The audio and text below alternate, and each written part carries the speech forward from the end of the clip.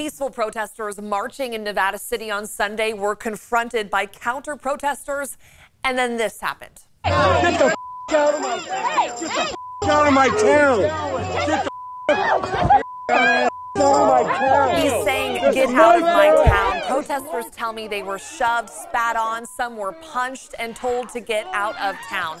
Now, I talked to one of the peaceful protesters tonight, also the police chief in Nevada City. The protester is now filing a police report in hopes someone will be held accountable.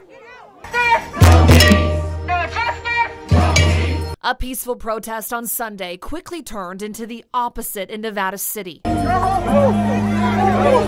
As they walked down the street, protesters were met with counter-protesters. They essentially charged us and wouldn't let us through and tried to create a wall and immediately began pushing people. A peaceful protester who asked not to be named out of concerns for her safety took these videos.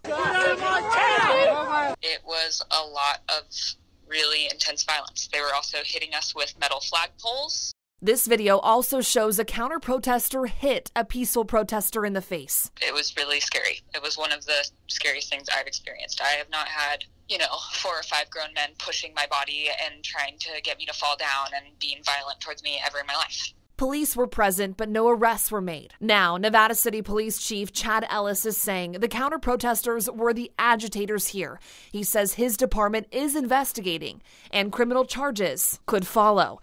Everything from assault to vandalism to destruction of property. I want us to have the safety and security to peacefully protest and to know that if someone comes to hurt us, that person will be stopped. Chief Ellis says he has been in contact with the Nevada County District Attorney. Still, this protester wants people to know what she says is the truth and is calling for justice tonight. This is a real dark truth that small-town racism feels very comfortable and can go out in public and hurt people, and law enforcement.